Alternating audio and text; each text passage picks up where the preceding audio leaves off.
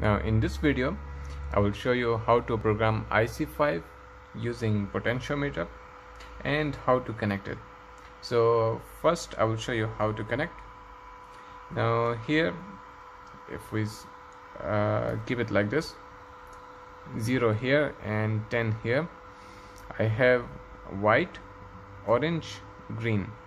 So it should be connected white with VR, orange with V1 and green with CM. So you can see here it's connected to the terminal, but you don't see the number like VR, V1 and CM. This is the cover of this drive. Just you will remove it, and here you will see VR, V1 and CM. Okay, so to program it, just I will press up and I got here to FRQ.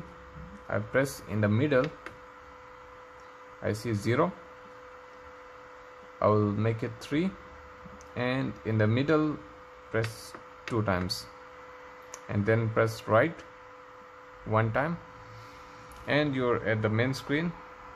So just rotate it. So that was the programming for potentiometer with iC5.